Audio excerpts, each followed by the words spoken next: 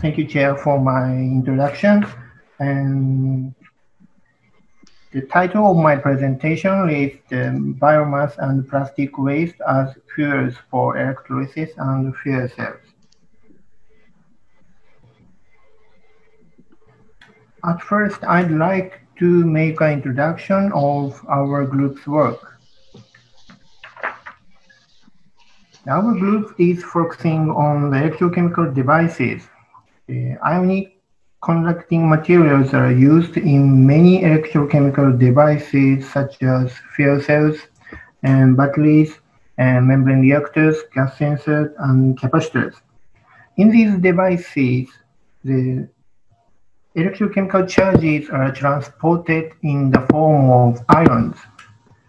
For example of the lithium-ion batteries, the lithium ions migrate through the electrolyte. If we classify these devices by their operating temperatures, we can find the blank of the devices between 200 and 400 degrees. This results from the lack of the ionic conductors at these temperature ranges. In these figures, the various ionic conductors, especially with respect to the fuel cells electrolyte, are summarized with respect to the Professor Nobi's work. In previous studies, the cesium hydrogen sulfate and the cesium dihydrogen phosphate were reported as proton-conducting materials in this temperature range. When we try to use these ionic conductors as fuel cell electrolyte, the required conductivities are higher than 0.01 Siemens per centimeter.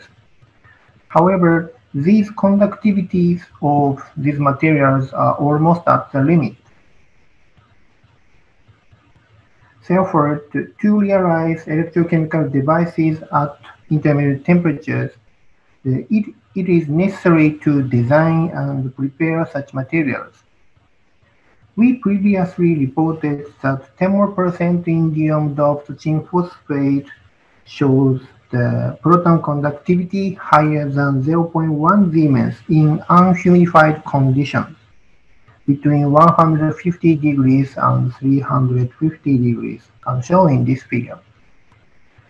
And we have already reported the fuel cells, batteries, gas sensors, reactors, capacitors using this material as the electrolyte. Taking advantages of high temperature operation, we are focusing on the efficient use of biomass as an environmental friendly energy materials. Among several biomass, the rice straw and thin woods are classified as unused biomass, and the amount of them is estimated 300 petajoule in Japan. A part of this biomass is used for the electric power and heat generation. In all techniques, biomass is transformed to the flammable gases through the pyrolysis gasification. Because these gases are not suitable for the transportation, these power plants should be constructed near the place where biomass is produced. The other form of the biomass is known as bioethanol. This picture explains the bioethanol production from woody biomass. Through the multiple steps, the biomass is transformed to ethanol. Therefore, this technique requires time, energy, and cost to get ethanol. The reason why this technique requires multiple steps is that the biomass contains lignin, which is protecting the cellulose in plant cells. This picture explains the structure and components of plant cells. Green one is cellulose, and blue one is hemicellulose, and orange one is lignin. Cellulose is composed of beta-glucose as a monomer. Because cellulose is composed of a chain of the beta-glucose, the cellulose is a good candidate for new energy material. But as you can see, the cellulose is covered and protected by hemicellulose and lignin, so cellulose is difficult to use directly for the former processes like catalytic process and chemical process and enzymatic process. So many challenges have been made to convert cellulose to energy. Here I'd like to introduce the related works using biomass for hydrogen production. If we can get ethanol from biomass, the hydrogen can be produced from ethanol following these simple reactions. But as I mentioned, it requires time, energy, and cost to get ethanol from biomass. The other technique to get the hydrogen from the biomass is direct electrolysis of the cellulose and the lignin from the biomass. The reaction equation of direct cellulose the reaction equation of the direct electrolysis is shown in these equations. Our group reported that the lignocellulosic materials is dissolved in phosphoric acid and can be electrolyzed to hydrogen according to these reaction equations. In these reports, we used the platinum carbon catalyst, which will increase the cost of this technique because the platinum is used. So we have tried to investigate the platinum-free catalyst. As a candidate, we focused on the carbons containing carbonyl groups on the surface as shown in this figure. The carbonyl groups will work as an intermediate for the proton conduction between the cellulose and carbon catalyst. Thinking of these challenges, we set the object of research as this. The goal of this research is listed here. First one is developing a method for electrolysis of biomass directly to hydrogen, and then determining the best carbon catalyst as an alternative to platinum carbon anode, and the modification of the carbon anode by surface oxygenation, in determining the hydrogen yield. Finally, demonstrating the continuous hydrogen production. This picture represents the concept of this research. Biomass materials were dissolved in phosphoric acid, and the solution was introduced to the electrochemical cell. When voltage was applied to this cell by using ultra-power source, the protons migrate through the electrolyte, and hydrogens are produced from the other electrode.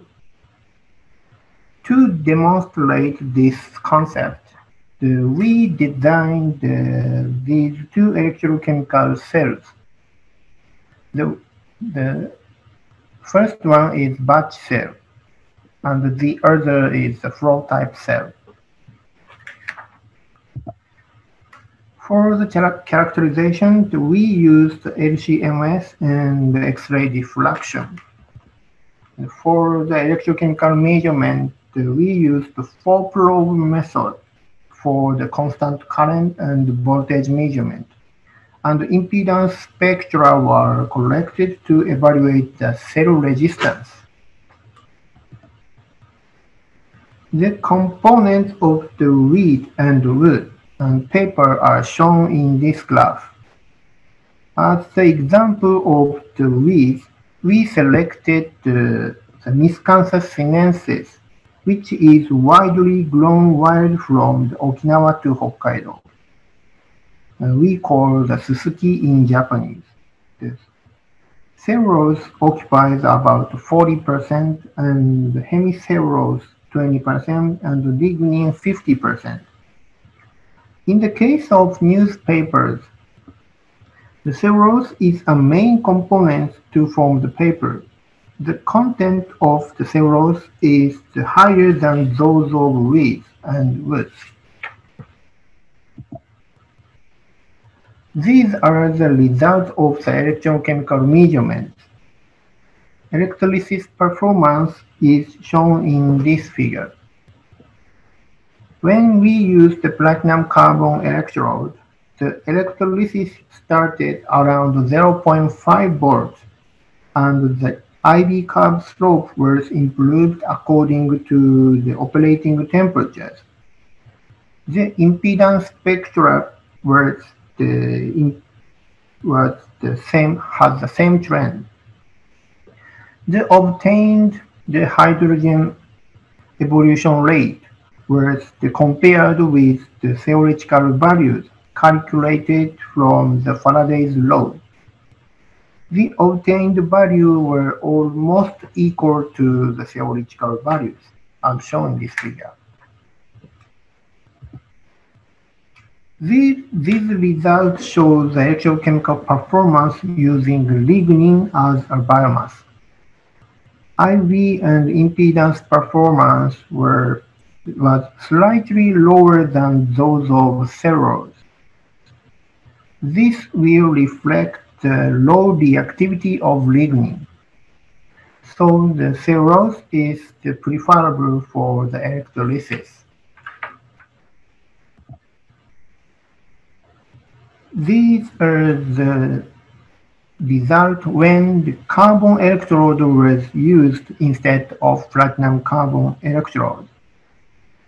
Comparable performance could be obtained without platinum catalyst.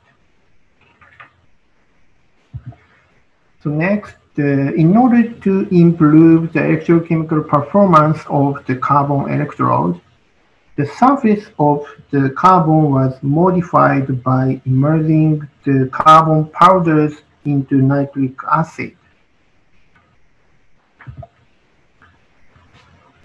The oxidation of the carbon surface was confirmed by the XPS data, but the surface area was not affected at all. By this acid treatment, the IV performance was improved as shown in this figure.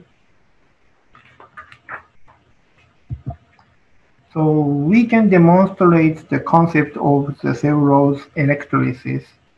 So we next use the Miscanthus sinensis as the example of wheat. The leaf of the Miscanthus sinensis was ground into the powders and dissolved in the phosphoric acid. You can see that the leaves are melting according to the temperatures.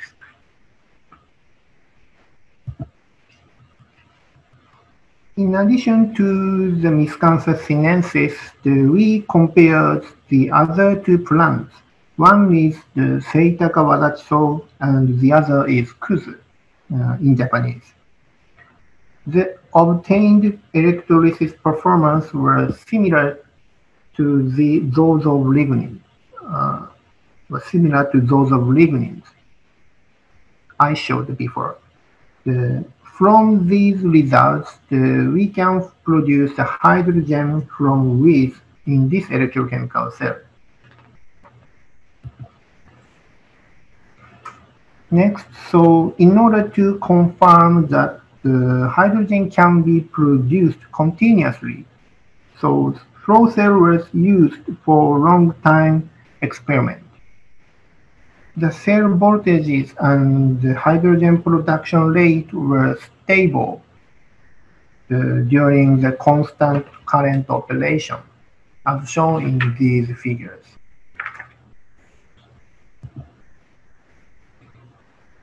I have told about the hydrogen production from the biomass, but if we used air or oxygen in the cathode chambers, we can produce the electricity. In this case, this is fuel cells. So we introduced the air to the cell and measured the fuel cell performance using cellulose as a fuel.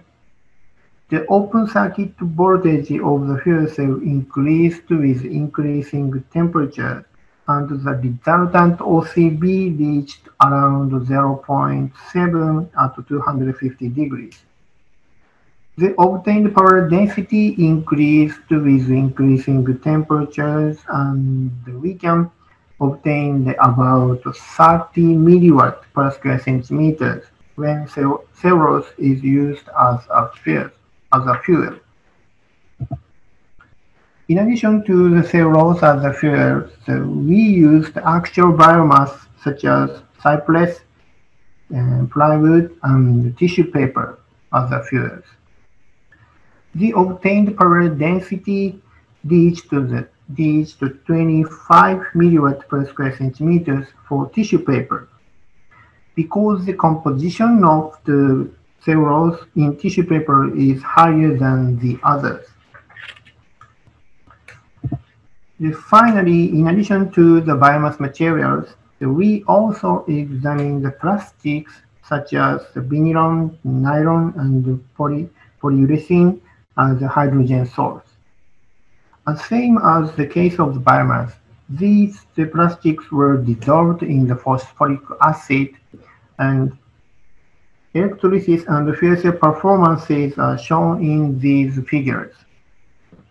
The IV performance were lower than those of biomass, but the hydrogen production and power generation from the plastics was realized using these electrochemical cells.